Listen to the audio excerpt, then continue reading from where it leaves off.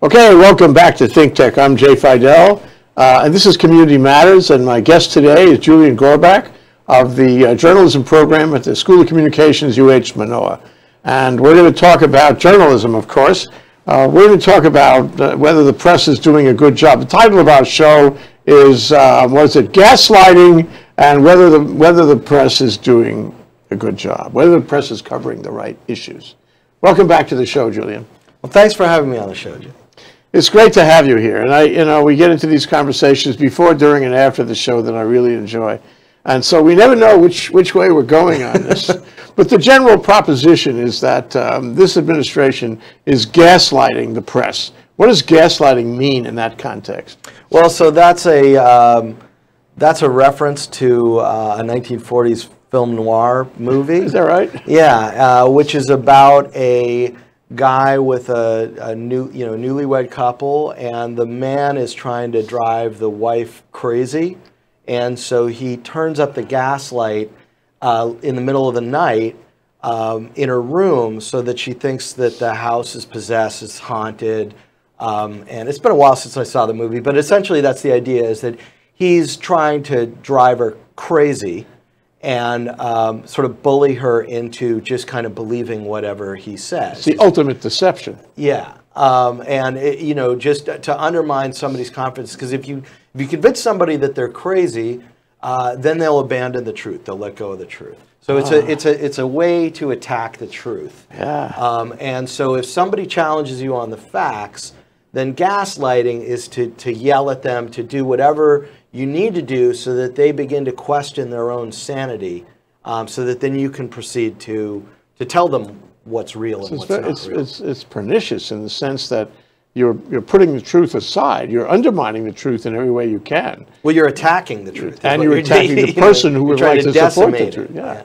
And you're doing it, if you do it to the journalist is a proxy, you're doing it to the audience. I mean, and then this is, when people talk about Russian propaganda and active measures, the concept is that the Russians have been interested in this. It's been part of a playbook there for I don't know how long. Decades. I'm not an expert on Russian propaganda and don't want to claim to be, but the idea is that the Russians have this objective of getting people not to kind of believe everything they say. The more immediate objective is to get them to question everything, so that everything is up for grabs. Which means you undermine the truth. Yeah, you kick up enough dust so that people exist in this sphere of uncertainty, and now you're ready to start coming in with what. Isn't this exactly what's happening in the world today, in this country?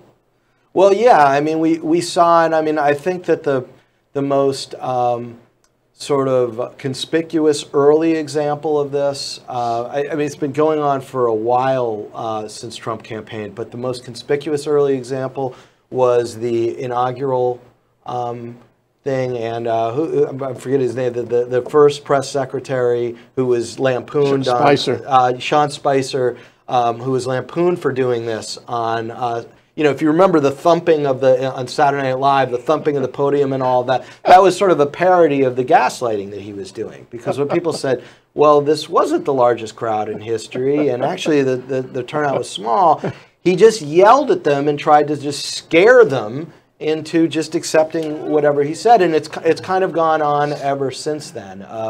I mean, people do it. What's interesting is you have all these little Trumps online, and you'll find that individual supporters will get on, I find that they get on social media, and we call it trolling, but a lot of times it's also gaslighting. They know that what they're arguing is not an honest debate, but they'll come into it and they'll try and own the libs, right? They'll try and just through various tactics, just try and knock over the debate and own the facts. Why? I mean, there's a reason that fascists attack the truth, because it's will to power. I mean, there have been fascism nowadays, a word we're bandying around a lot, and that's because when the original fascists in Mussolini's era rose to power, they did not have a specific agenda. There wasn't a specific ideology written down in Mussolini's Italy of the fascist party that said, here's what we stand for, here's what we don't. And so people have ever since tried to kind of fill that vacuum in with fascism as this and fascism as that. One of the earliest ideas, and this has been challenged for a variety of reasons, was that fascism is actually a lack of ideology, that what it is it's a sheer drive to power using any and all means available. That sounds right, actually. And I think there's a lot to be said for that. There are problems with it because it doesn't tell you a lot. I mean, I don't really remember all of it, but there are issues why scholars have challenged it. And anyway, but one thing that flows from that, the reason I bring it up, is that a fascist wants to attack the truth because whatever ideas they may have, they want the power. So if you kind of push people back, the journalists back and the people themselves back, and kind of accepting anything, then you set the facts. Then you have total power. You are the facts. Information is you power. are the truth. Yeah. Whatever you say today, it's like in 1984 when 1 minute we're at war with Oceania and then we're the next with the other country, or that famous final scene where they say, how many fingers I have up? I have 5 fingers up, right? And people agree. Yeah. So it's kind of, I mean, even yesterday in the State of the Union, was it the Times that went through it and fact-checked it and found there were all these inaccuracies and exaggerations, even in the State of the Union, well, right, even after all the lies we've heard? Well, I mean, and then you just get, there's all these layers of it. So we've talked about the fact that I teach news literacy at UH, and when I began teaching that in 2017, spring of 2017, we had this idea of fake news, that people they didn't know how to read the digital landscape and just the complex 21st century landscape we have, the social media landscape, their phones, everything, the way that we get information now. And so we need to help these people out of the wilderness. But by the time I returned to teaching this in the fall of 2018, it occurred to a lot of us that there's an entirely separate concern, which is, what do you do when people are aggressively attacking the truth? That's not the same thing as just people wandering around lost, right? It's or people not being digitally literate. Yeah. So I think probably a lot of the literature that you're going to see starting to emerge out of this is what words do they use? Just deception or disinformation, actually, is the term. And then misinformation is a different thing. Yeah, but I think in terms of if you were to Google and see, are people really studying this or how to educate, I think disinformation will be one of the major words. But it's something that I've just really begun to. I mean, I don't see a lot of good information about how do you teach students about that? How do you teach the public? How do you teach the journalists to deal with it?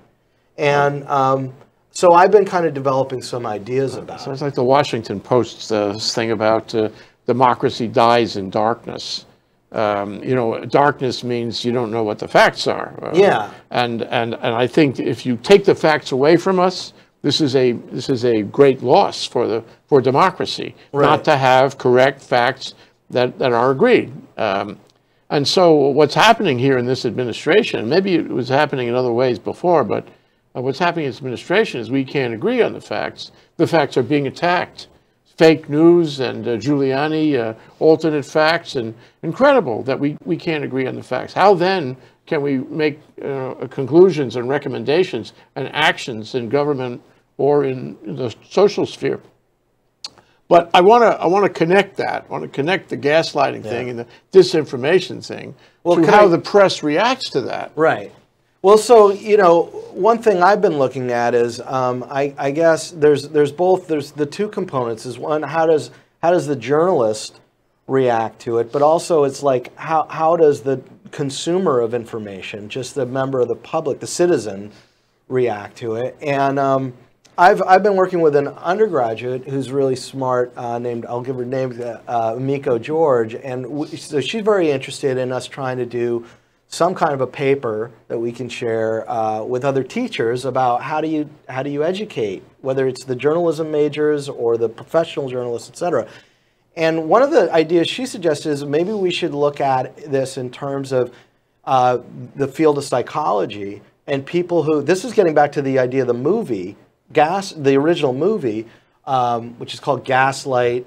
I don't remember the original. It's a gaslighting in the context of the movie is a psychological trick, isn't it? Right. Yeah. So she was looking at, okay, or she's beginning to look at, like, in the field of psychology, what's the therapy and what do we teach or talk about in terms of people who are the victims of abuse in domestic relationships, who become sort of captive to their partner's ideas and their undermining of their self-confidence and their sense of sanity. Right. So that's one road we were looking down. But then another one that came up is I'm looking again at, there was a movie about this recently, but the whole case of Deborah Lipstadt, when she's a Holocaust historian, and she had called out a British, basically a neo-Nazi named David Irving, for Holocaust denial. And so David Irving took her to court for libel, and this became a famous case, and now it's been a movie that came out in 2016 called Denial, with Rachel Weisz playing Deborah Lipstadt and everything. And I found that was relevant because I watched the movie again and I noticed that the whole defense team, they were on the defense, right? Because they got sued for libel. And in England, David Irving sued them in England where the libel laws are tougher. And so it's actually the burden of the accused to prove their innocence, unlike in America. But the strategy of the defense, or the attitude, I guess, of the defense was Deborah Lipstadt and her team refused to engage David Irving in debate because they felt like he was essentially gaslighting. Like, one of the things, and this comes out in the movie, is that the defense team, Deborah Lipstadt wanted Holocaust survivors to go on the stand to say, yes, the Holocaust was really happened, yeah. Yeah, it really happened.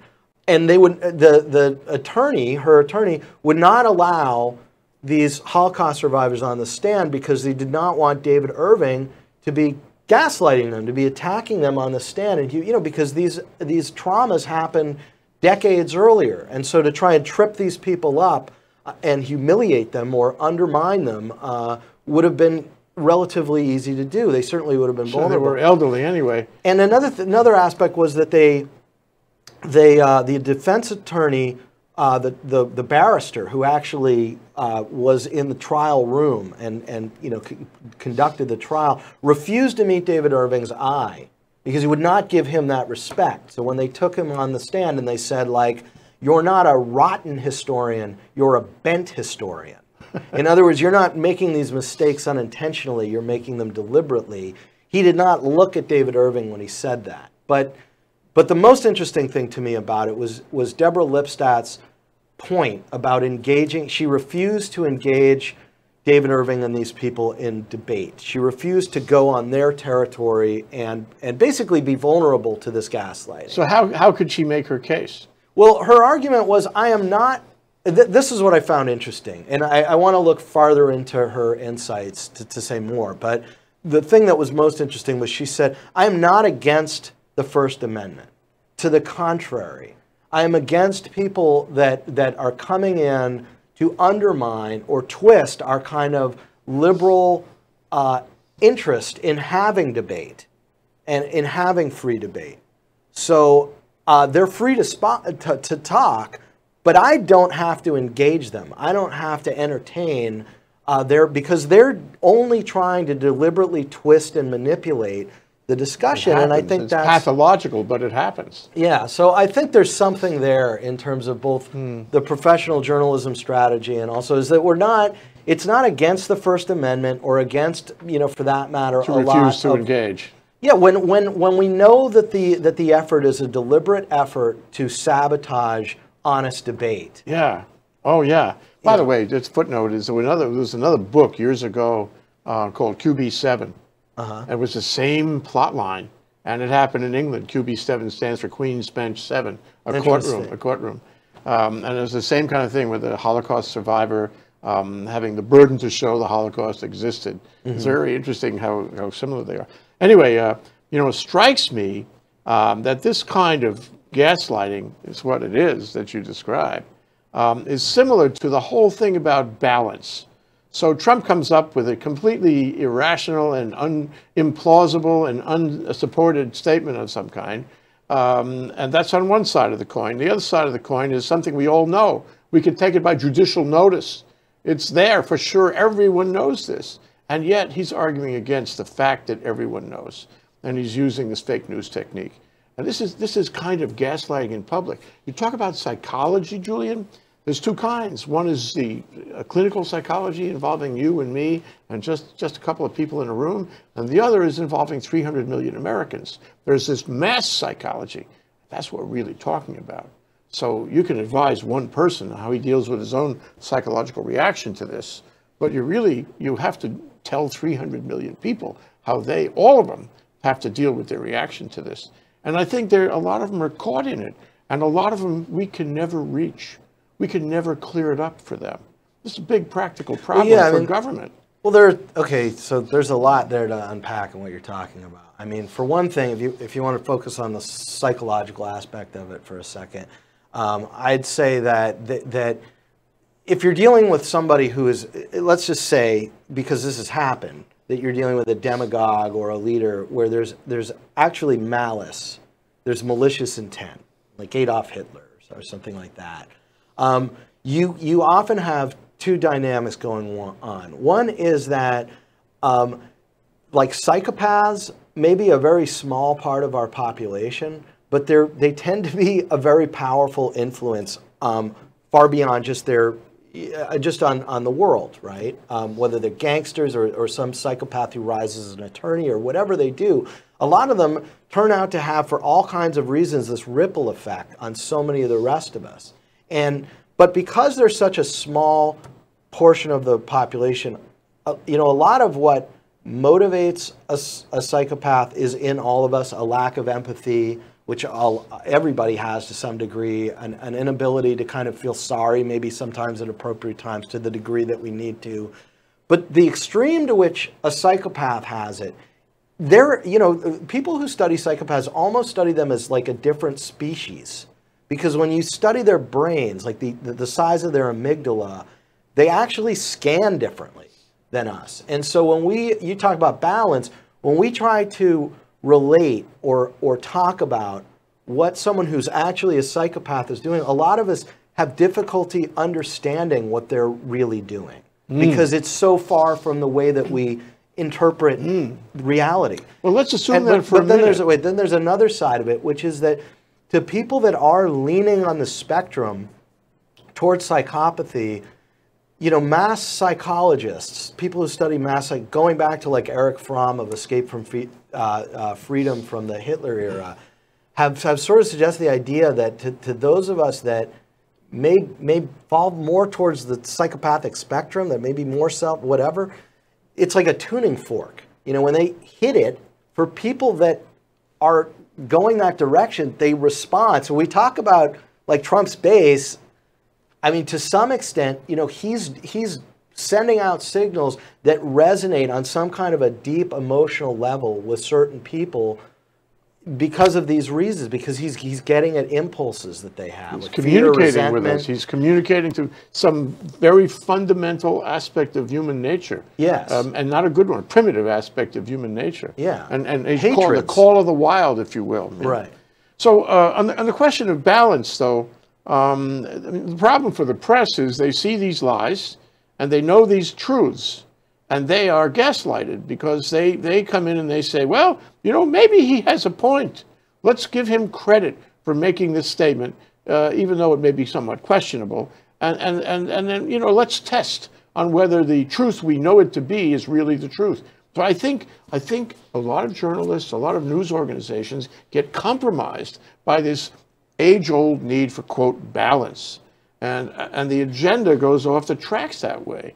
I mean, isn't it better for the journalist to be able to say, this is the modern, mixed opinion and fact kind of an honest broker journalist who calls the shots the way he sees them.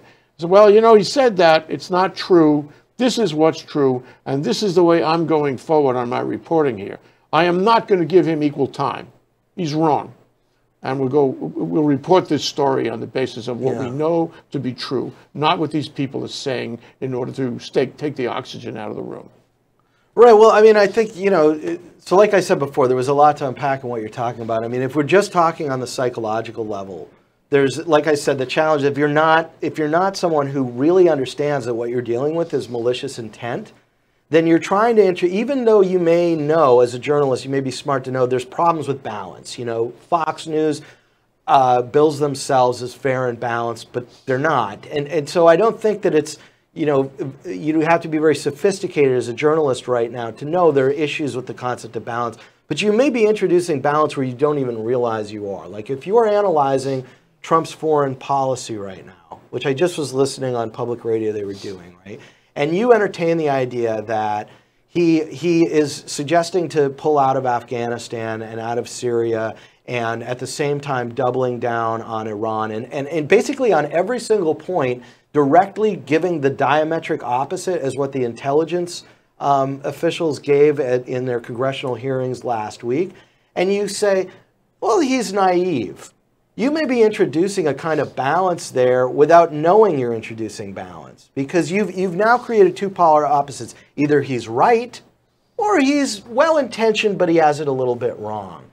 Maybe he's following another agenda. Like 1 minute they'll be talking about the latest revelations in, the secret meetings between Putin and Trump and what we don't know about the Russia investigation. And then they'll change topics and they'll start talking about foreign policy and they'll say, gee, Trump's really naive about foreign policy. But isn't the journalist justified in not attributing dark motives to Trump on these things when there is no specific, generally accepted evidence to that effect? Maybe it's coming soon, but so far, I guess you'd have to say no. I mean, there's no significant evidence to suggest that he did this as an operator for a foreign government. As a matter of pure critical thinking, I think you're right. We don't have evidence that there's anything malicious. And journalists know, trying to reach into somebody's intentions is very, especially a politician's intentions, is very dangerous territory. But, maybe you're saying that the journalist has to go beyond just saying, oh, this is naive. He has to raise the issue. Yes. He has to say, well, it may be naive, but it may not be naive too. And we have to keep our options open on that because we're awaiting the Mueller investigation and other evidence. So it could be this is not naive at all. So it would be wrong to use the term naive without conditioning it. Yeah, I mean, they need to be careful about how they frame things. But I think that another reason that this is a challenge for journalists, I mean, they're just facing a lot of challenges in this environment. And is to look at it from another direction is that there's these very long-standing professional standards that developed. I mean, really a lot of this roots back to the 1920s when a lot of this really came to the fore, and you first had the American Society of Newspaper Editors and the Society of Professional Journalists coming up with these codes of professional conduct.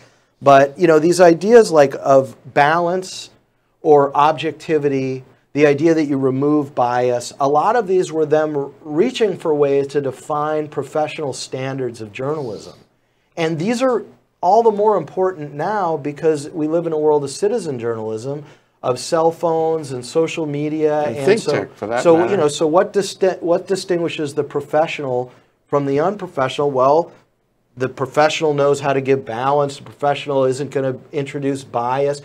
At the very moment when these things become important, or we need professional standards, they become very troubled ideas because of the reasons we're discussing. Well, we only have a little time left, Julien, but I do want to cover something you and I spoke about earlier, and that is the agenda, the hierarchy of the importance of certain issues. I mean, for example, we agree that climate change is probably the most important issue affecting everyone on the planet today, and we're not talking about it enough. We're not doing enough about it, and the press is not keeping it at the top of the stack the way perhaps they should, because it is so threatening.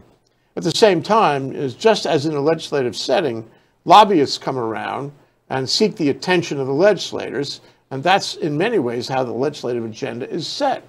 So there are people who send press releases who seek, as Trump does, to have attention from the press, and in that way establish the agenda of what's on top and what's not on top. And if he comes in, makes a big shindig about something or other, the press will cover that. Right. When in fact they should be covering something else. He is setting the agenda, and others do the same thing. And this is a problem in terms of coverage today. It's a problem in terms of educating a democratic community. So my question to you is, what can we do about that? Are we over the Rubicon? Can we come back from that? Can we go back to those old rules and old attitudes about representing all the facts fairly, fitting, all the news that's fit to print, and not letting democracy die in darkness or in distraction? That's mine.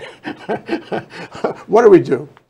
I mean, I just see it, you and I have been debating, a lot of this comes down to what's the problem, what's the fault of it. Like you mentioned lobbyists, people talk a lot about the money interference. I wouldn't understate any of that. But the thing that I go back to over and over is our conventional wisdom.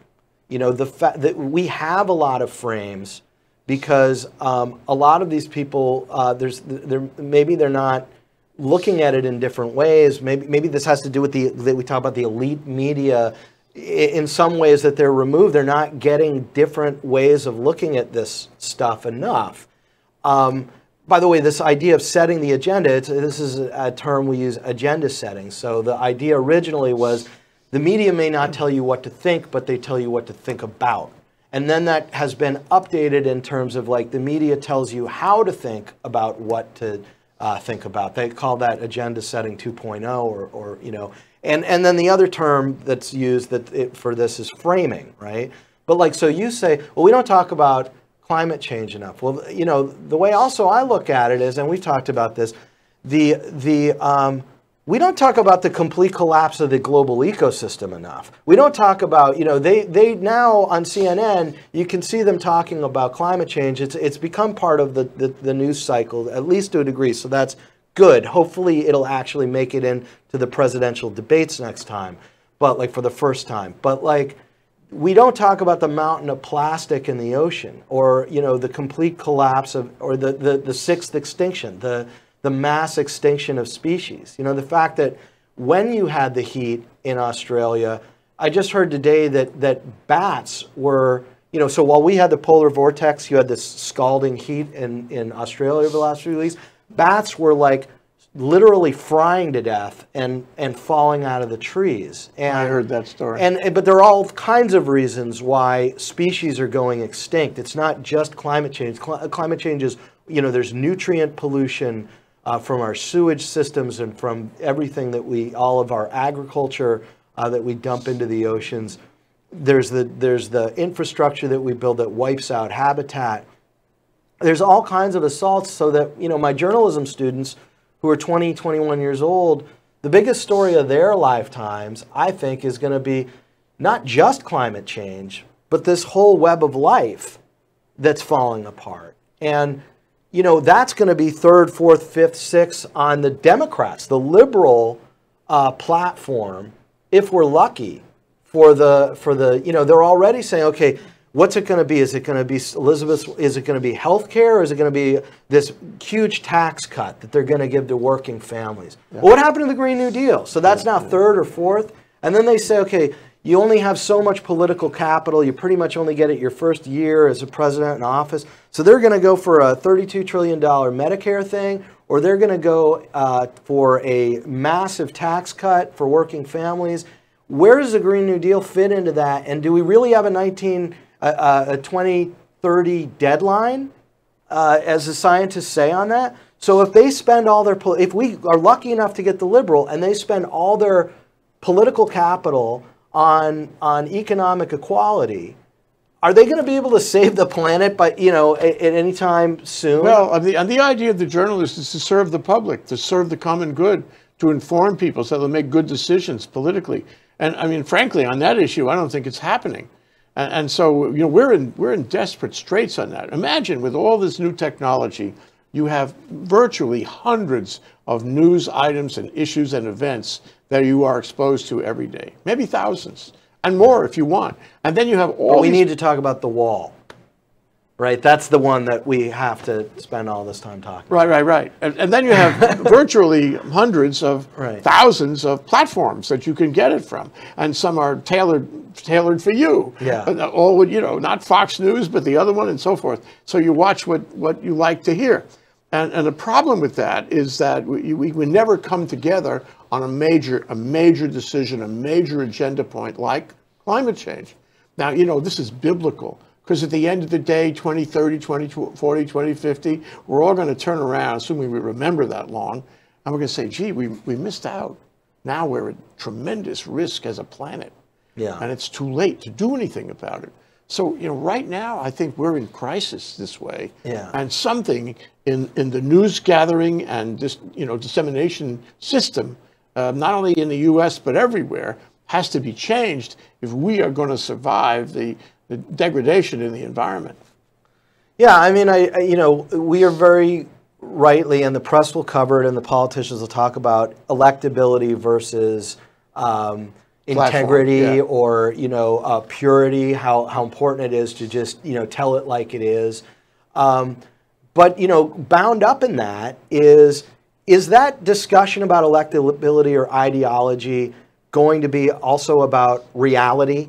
Like if we have a hard deadline because of the way the sun goes up and and goes down every day because of science and because of the laws of physics of 2030, and we are having a debate about electability or non-electability because of healthcare for all, is reality entering into that anywhere and saying, we don't have a 2030 this is terrible that we don't have healthcare for the people who need it. But do we have a 2030 deadline on that? Like, I think that I worry that in all this discussion of, does it need to be about electability? Does it need to be about, our purity and our true ideals? That we forget what's actually objectively important. As Democrat, I mean, and I'm not even talking about a debate with the right about, which needs to happen also. Yeah, about Roe v. Wade and silly things. Yeah, I'm just talking about Democrats arguing among themselves, and I don't hear enough concern about, let's get objective for a minute and say, what are our priorities need to be, because we have genuine global concerns, genuine global problems that we can't just spin or decide, well, I feel this way or that way. So I put you in uniform as a journalist, and I put you on the floor of the convention where selections will be made. Yeah. And I give you a yellow pad, and I tell you to go talk to them. And the first question is always, what do you think about climate change? What do you think about the environment? And you make them answer that question. Do you as a journalist, do we as a journalist, as a journalist industry, if you will, community, have the power to change those priorities? If you ask the question over and over again, if you never take a bad answer, if you always remind them they haven't answered you and that you must have an answer, aren't you in a position to affect the agenda as it is reported, as the people read it and see it, don't you think? Yeah, I mean, well, I think that what I guess I was trying to say is that the media can do a job in terms of framing it. If we seem to be sort of using climate change as a exact synonym for environment, and they're different things, and we have an environmental crisis. We don't just have a climate crisis, and we see that living in Hawaii very much so. So there's an onus there on the journalist. But then the other part, and I hope I'm answering your question directly enough, but the other part of the journalist's role here is that we should be demanding that our politicians be leaders and not followers. And so I do think, you were saying, well, we can't expect detailed plans from presidential candidates. Well, if they're going to be stumping and getting media attention for over a year, I think the media should say, we need to see some meat on the bones here. You want to talk about Medicare for all? We need to see details about that. Let's get beyond the bumper sticker and get into how is your plan different than Kamala Harris's plan? How is your, are you saying get rid of private? And they're beginning to, but like with climate change, with the Green New Deal, very early on, we should be learning stuff here, and we should be right away saying, what is that? What are your specifics? How do we get this to actually be real? Give us a multi-stage, give us a strategy, and put some meat on the bones here. Yeah. You know, we're not going to cover it if you're just saying what 60 other candidates in the Democratic primary are saying. Right. You know, and you have answered my question, Julien, and I think it's a great answer. I think it's doable, and it will have the desired effect. Just keep on asking him, what's the plan? And ask him, you know, thoughtful, incisive questions about the real details, the action points in their platforms, and the priorities in their platforms. In that way, I think the press can have an effect, and now's the time to do that. Now, before 2020, now's the time for the press to step up. Ooh, this has been a great discussion. Thank you, Julien. Yeah. As always. I hope we can do it again soon. Yeah, thank you. Aloha. How about...